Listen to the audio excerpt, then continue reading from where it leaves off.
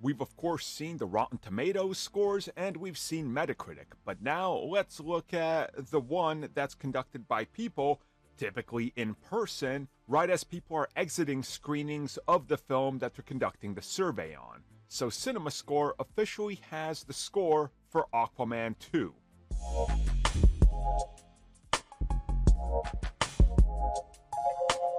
So Aquaman and the Lost Kingdom officially got a CinemaScore of B. Now, this isn't honestly too bad, I would say. It is definitely on the lower side of things. Like, a B is where The Flash and Batman v Superman sit, and many of the other films either have a B plus or an A minus. That's the most popular one. Well, B plus is, and then A minus would be second. And the only ones with A are Shazam and Wonder Woman. So, what does this mean, if anything at all? Nothing. It means nothing in my opinion. It doesn't matter. Again, it's a review score. Make of it what you will.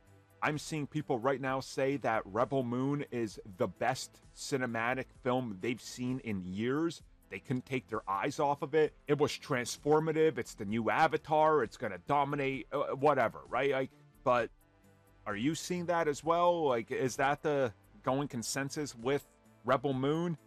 No, but there are bubbles, so make of it what you will.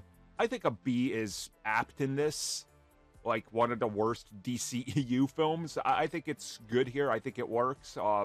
Again, it's not that the film is bad in every single way, but it's that the film kind of doesn't care and misses some very obvious things and plot threads and has its problems. I think people can pick up on them. Like, how did they forget who Mara's father is? Never once brought up during the film because it could be pretty important to the plot. Like, they straight up ignored elements of the first film. I don't know. It doesn't really matter anymore. It's over. Thank God it's over.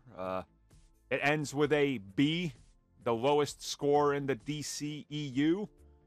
And it started off with an A- with Man of Steel. So there it is. A full-on journey downwards, I guess. So it's over. That's it.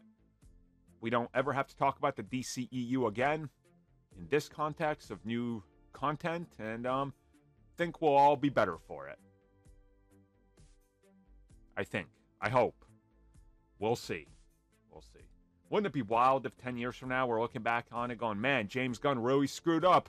That DCEU, though, they knew what was up. Ugh. You know, I say that, but there's TASM heads out there that are convinced that that was the best iteration. So I guess anything could happen, right?